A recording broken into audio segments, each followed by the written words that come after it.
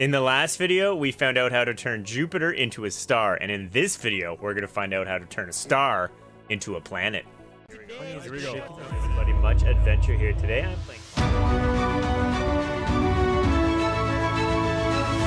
Hey everybody, much adventure here, back with another Universe Sandbox video, and in this video, we are going to try to turn the sun into a planet, and then we're gonna find out how we do that. We're also going to find out how it affects the planets in our solar system. So stay tuned for that. And if you guys like this video, please hit the like button.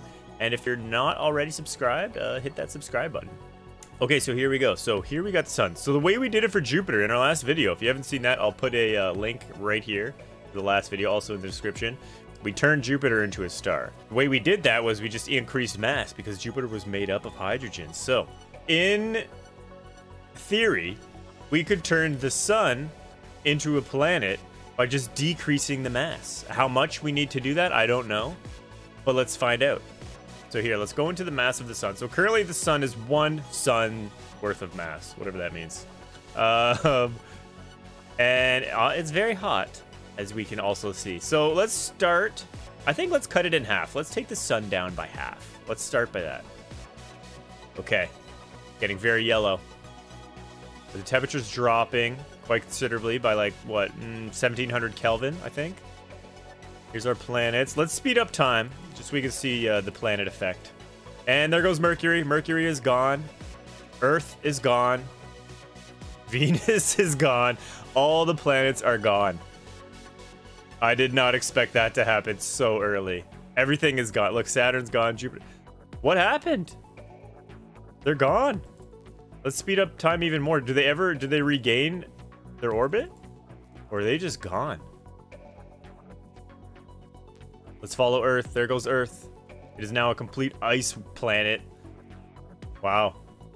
Okay, Mars is apparently the only survivor. Let's zoom in. Holy moly. So say goodbye to the planets if the sun ever became half of its mass. That is a checkbox on that. Okay. But it is still a star. It is still very much a star. Half of the sun is still very much a star. Okay. And look at this. So the radius now is 4.41 Jupiters, which is very interesting. Okay, so the sun is half of a sun now in mass. Let's take it down another half, making it 1/4 the mass of the sun. Okay. Surface temperature dropped. Not too bad this time. Still very much a star, as we can see. It's now 1/4 of a sun. Okay, let's go even more. Let's do another half, which will make it 1/8 of a sun. Ooh, my goodness, it's still a star. You know, it's 12. It's basically 12% of the sun currently right now. So, okay, let's just start incrementally going down. Let's do another. Let's just keep going down slowly. Let's just bring it down. Here we go. It's shrinking. Shrinking. Okay, we're now at 100 Jupiters of mass. Okay, so we're at 100 Jupiters of mass. Let's keep bringing the sun down. Slowly, 87 Jupiter mass. Let's go right to what I think the magic number is. 80, 79.2, 78.4. The mass of Jupiter. And it has now become a planet. The sun is now a planet. We did it.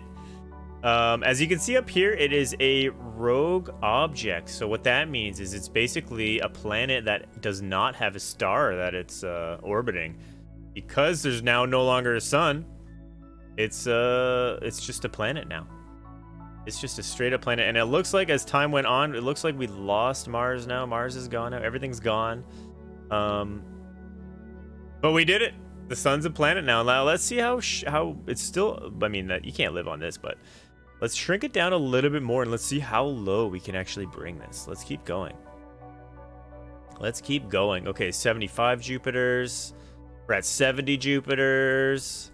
Keep bringing it down here. Let's go 60 Jupiters. Let's try to make it livable. Let's see if we can make it livable. 50 Jupiters. Let's bring that right down. Get that temperature looking decent. We're at 47 Jupiters. Look at the composition of the planet. It's changing. Still way too hot though. 500 Celsius. This is way too hot. Let's bring that all the way down. 30 Jupiters now. Let's go down. 25 Jupiters now. Okay. Here we go. 25 Jupiters. It's getting the temperature's getting a little bit better. Let's keep bringing it down a little bit more. Temperature dropping. 22 Jupiters. Keep going. Let's keep going. Let's keep going. And trying to get, let's see the composition here. Let's go and see the life likelihood. 0%. Okay, so that's a fail. That's a complete fail. But that's okay. So the radius is now only 10 Earths, and we're at 13 Jupiter size. I mean, we did it. The sun's an official planet. It's a rogue planet.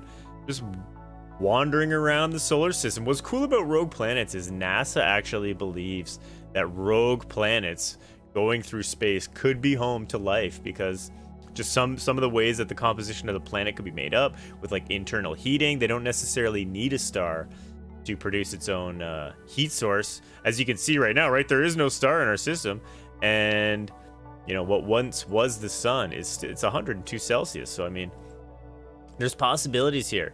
There's definitely possibilities. Can we just shrink this all the way down? What happens if we shrink this all the way down?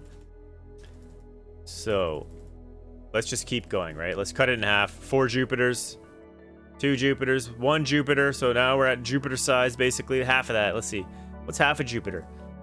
Okay, we're at 44 Earths. Let's just keep shrinking it. 2 Earths now.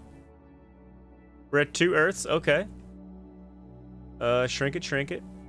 Oh, wow. What is happening here? Oh, I think it's losing its gas.